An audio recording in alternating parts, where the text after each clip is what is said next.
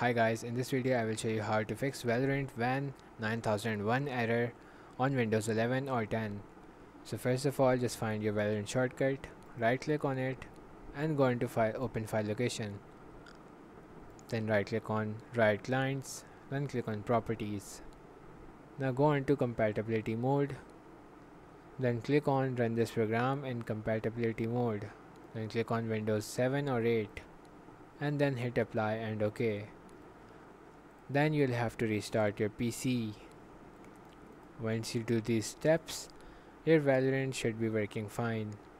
If this video helped you guys out, please make sure to leave a like and subscribe to our channel as well. And if you guys want more Valorant videos, please make sure to leave a comment about it as well.